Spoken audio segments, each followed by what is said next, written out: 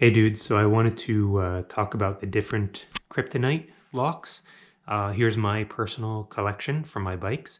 I'm just going to go through briefly the use for each level of Kryptonite lock that I use, and you guys can think about it before you spend your hard-earned money on these things. So here's the bottom of the barrel. There's actually smaller ones that you can get, but this is the smallest one that I have. It's the Evolution Series Kryptonite lock. So this one I call my baby lock.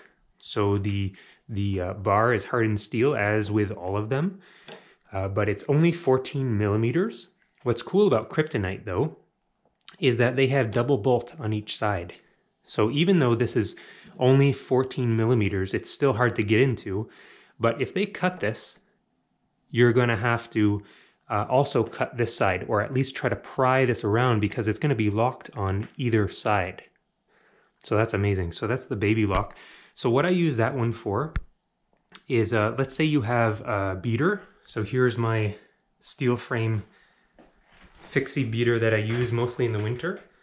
Now it's not worth that much money. Honestly, between that Brooks saddle and my Schwabe studded tires, though that's probably twice what the rest of the bike costs. So it's not that expensive.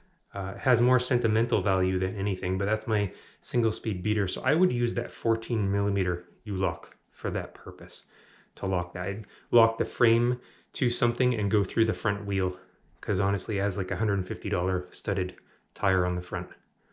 That's what I would use that lock for, as well as a secondary lock for something like this. So this is more like 3,000, 4,000 range.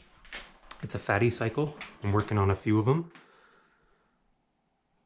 So I would use this as a secondary lock. The next step up, in my opinion, and the best bang for your buck, is just the Kryptonite New York lock. So what's cool about this one, it's 16 millimeter, has the same double bolt on each side, so they can't just cut through one side and take off. They're gonna have to, again, cut through one side and then maybe pry this off and or cut both. And honestly, they're not going to do that. By the time, if you're smart about parking your bike in a place, by the time they cut through one, they're going to cause so much noise and so many sparks, they're not going to get through. So that's 16 millimeters. And then this goes for maybe 150 bucks right now, Canadian. If you guys really don't mind spending the dollars, or if you have a big bike, something that's really expensive, I would go with the forget about it lock. This thing is such a beast. Honestly, weights and kettlebells are hard to find these days. You could literally buy one of these and use it for like some bicep curls or something. This thing is crazy. So this is 18 millimeters. Honestly, I don't think they'll ever get through this bad boy without like somebody calling the cops on them. So I'll just go through the weights.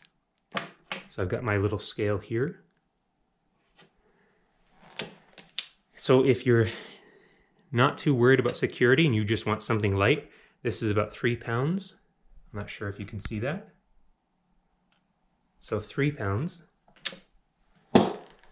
The just standard New York lock with a 16 millimeter bar,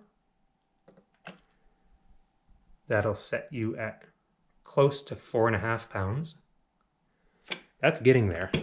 That's already quite unwieldy in the field. And this bad boy is going up on 6 pounds. So you can totally tell the difference. When you lock this to your bike, when you're traveling or you throw it in your backpack, you really feel that weight. So I would suggest locking it to your frame down low to keep your center of mass really low. So again, I would use this one. I would highly recommend this, the New York lock. So I always have a spare just in case I buy a new bike. Or I should say when I buy a new bike. If you're like me, you're a bit addicted. Yeah, and if you really don't mind spending maybe a couple $100, I would get the forget about it New York lock. It's such a beast. And then I would also have a secondary lock, such as the lightweight, what was that, 3.5 pounds, I think we said. The Kryptonite, just the Evolution. So I think it's like 70 bucks right now, $60 Canadian, as a secondary lock.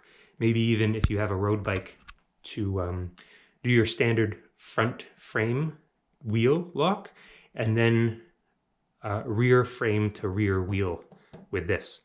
I also use bike trailers for a business that I run. So I would use this to cafe lock the wheels of my trailer, while these attach my bike to something.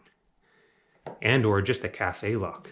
These are huge. And what's amazing about the long U on the New York series, either just the New York or the forget about it, is you can go right through the rear tire, through the frame to a signpost or a bar or a bike locking station with these. That's how long these bad boys are. It's amazing.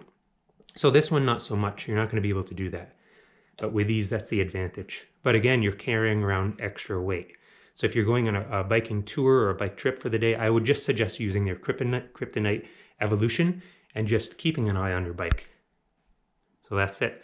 Those are the Kryptonite series that I use. Those are my favorites that I've used over the years. And I always have one or two in the wings ready to go for a new bike, so I can be ready to keep it safe.